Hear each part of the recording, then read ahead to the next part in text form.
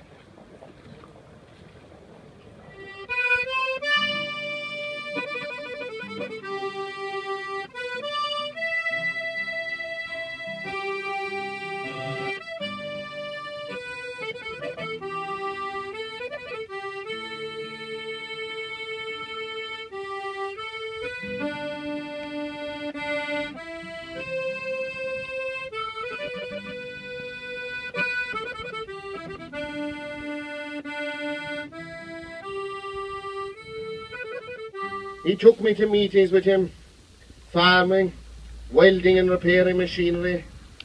He taught me how to drive.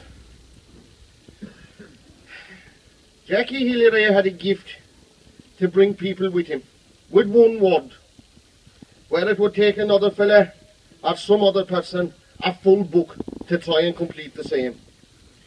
He was relentless in his work ethic and to get the job done, and failure was not an option at any time. John P. Healy came from humble beginnings in Reichenschlag, Kilgarvan, and built himself up bit by bit.